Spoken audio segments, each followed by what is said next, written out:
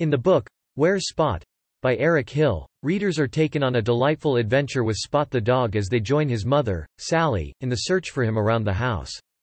Through engaging lift the flap illustrations and simple text, young readers are encouraged to participate in the search for Spot, making the reading experience interactive and engaging.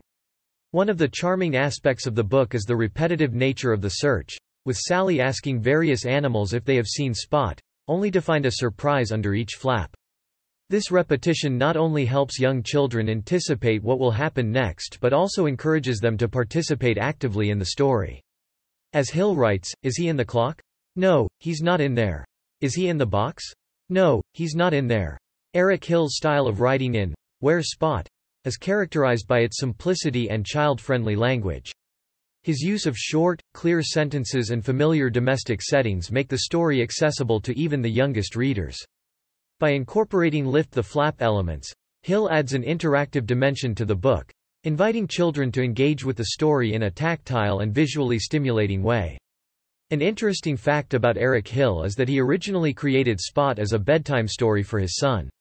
Inspired by the bedtime routine of looking for toys under the bed, Hill developed the idea of a lift the flap book featuring a lovable puppy named Spot. This personal connection to the creation of Spot adds a special touch to the book, as it was born out of a father's desire to entertain and engage his own child.